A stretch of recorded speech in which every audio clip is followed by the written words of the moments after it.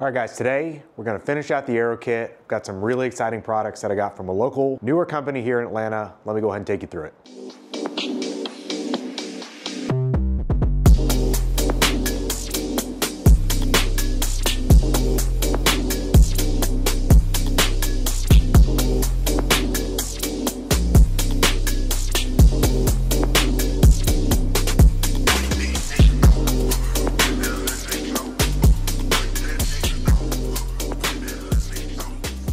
As you know from the first episode and the installs we did up at Top Car, the factory Aerokit is something that I was really keen to put on the 997.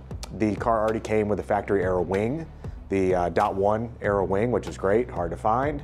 I went ahead and picked up a brand new front Aerokit bumper from Suncoast. Really the only difference between this bumper and the GT3 bumper is the vented section, what they call the smile vent. Decided not to add that just to stay sort of true to form, you know, OEM plus build, not trying to be a GT3. But other than that, the front bumper for the 997 generation is basically the GT3 bumper. So it looks really, really sharp. It has a bottom lip across the bottom that lowers the car, lowers the profile. And that's how it came from the factory if you did factory Aero or if you had a GT3. So rear wing, front bumper, of course, a GT3 has the slotted rear bumper as well. This one has just the regular rounded bumper. I've always thought that these 997s could use a little bit of a lowering look in the middle. I think there's a little bit of contrast and it's kind of sharp or abrupt, if you will, between the front lip on the Aerokit or GT3 bumper and then the side of the car. And so I went on a search for figuring out, you know, what side skirts do I want to put on the car. There aren't a whole lot of options for the 997. When I did the 991, there was all kinds of different options and a lot to choose from. Ultimately, I went with the Tech Art kit, as you know, if you follow the channel. So when it came to look for side skirts for the 997, it really came down to three different options. There are some side skirts that are very like tall and wide and, you know, pronounced. They look a little old school in my opinion. I'm not really a huge fan. I think they're way too much. Option two is that Mosshammer makes some pretty sharp looking side skirts. They have a unique kind of shelf to them. They're kind of modern though, and I felt like they were a little too modern for this build.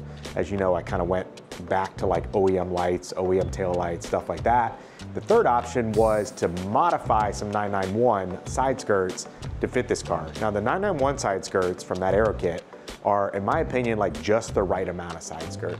It's enough to give it a lowered look. It adds a little bit of profile to the side, a little bit of unique interest, and it's got like a little bit of a ridge, but it's not too much. It really blends very nicely, and I think for the profile and size of the 997, it's perfect. So I found on the Renless forums posts about people who bought 991 side skirts and started drilling them and retrofitting them and trimming edges, and as you guys know that follow the channel, I'm game for all that. Like I do that with a lot of builds. I have no problem retrofitting and modifying things. So I was about to go that route, and then all of a sudden, a buddy of mine who also has a 997 who I've been chatting with a whole bunch, turned me on to a company here in Atlanta called EMC2. So they've got a lot of really great options. The company is not brand new, but you know, they are new-ish. They make a lot of stuff for 911s. They do make a lot of 997 stuff. They have a lot of front end splitters and, you know, pieces and components for front bumpers. They do make side skirts, which I'm going to touch on obviously, and then they do make some rear splitters that are super interesting as well. So I reached out to the company. The side skirts that they make are essentially an evolution of the same thread I found on Renlist. So the gentleman who was modifying those 991 side skirts and posting kind of the how-tos and step-by-steps got so many requests over time of people saying, hey, can I like buy 991 side skirts and ship them to you, have you do the modifications, and then you ship them to me for my 997, that he decided to go ahead and start making and fabricating something from scratch that actually was set up to take a 991 side skirt and make it work for 997 without all the one-off cutting and all that kind of stuff, if you will. So that was all born out of that Renless forum, which is super cool. I reached out to that company and asked if I could get my hands on a set of side skirts.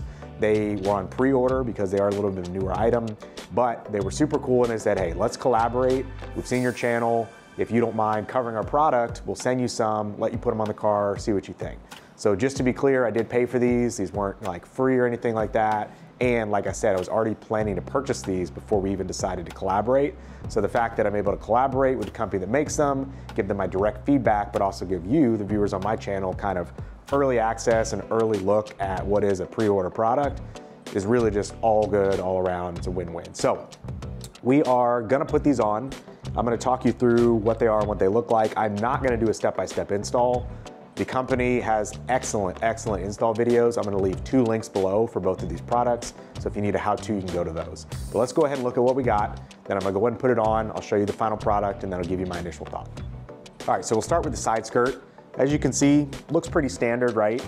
But basically you've got all these holes that are already pre-drilled. This was a lot of what was going on before, where you're taking this 991 side skirt and the holes didn't line up, they weren't in the right place, they didn't align essentially the body work on a 997. So they've done all that for you. They've also trimmed and capped and created, you know, like a super nice finished look here. On the modify yourself 991 option, you've got to trim this back. You end up with kind of rough cut edges. You got to figure out what to do with that and so on. As you can see, the profile here is really nice. Like I said, it's not too crazy. I mean, it does have this ridge here, which is great. You know, this obviously sits up like this, so it kind of slopes in and then it matches along sort of with the body work as you move your way up. So it's gonna flare out, it's gonna lower the look a little bit, but it's not too much, which is what I love. So these side skirts come with all kinds of hardware. This is kind of really where a lot of the magic is. A lot of the posts and just hardware and screws and everything they've already figured out for you converts the holes and openings on the 997 bodywork underside where the rocker panels are to what you're gonna need to screw in and accept these. So they figured out all the hard stuff for you.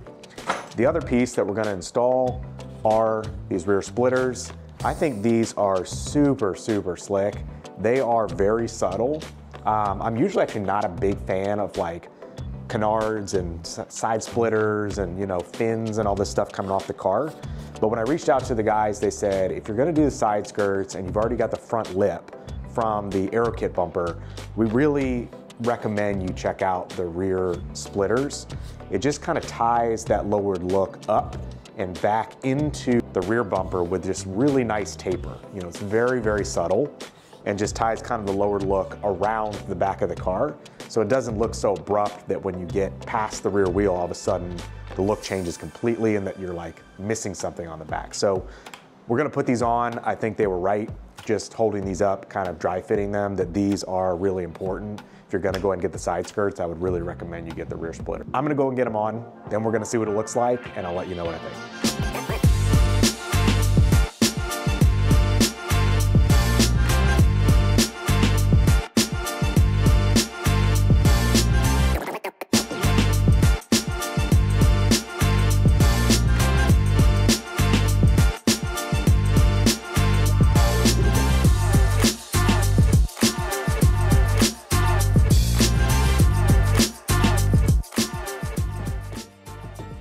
Okay, so the car is all done. We've got everything installed, so I'm gonna go ahead and give you a quick walk around, let me know my thoughts, but super happy with how this turned out.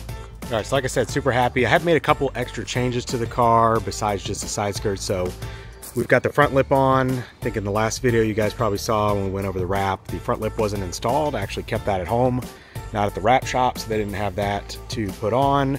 We've also added some Renline grills in the front, and so really from like a cosmetic standpoint, but also from a function standpoint, I wanted to add these just to ensure that we don't get a bunch of stuff stuck up in here. I do a lot of mountain driving, a lot of leaves, especially in the fall, and then get these radiators really easily, so I added that.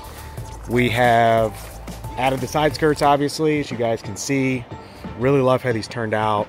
As I mentioned before I put them on, you know, I just think they're the perfect amount. Not too much, not too little.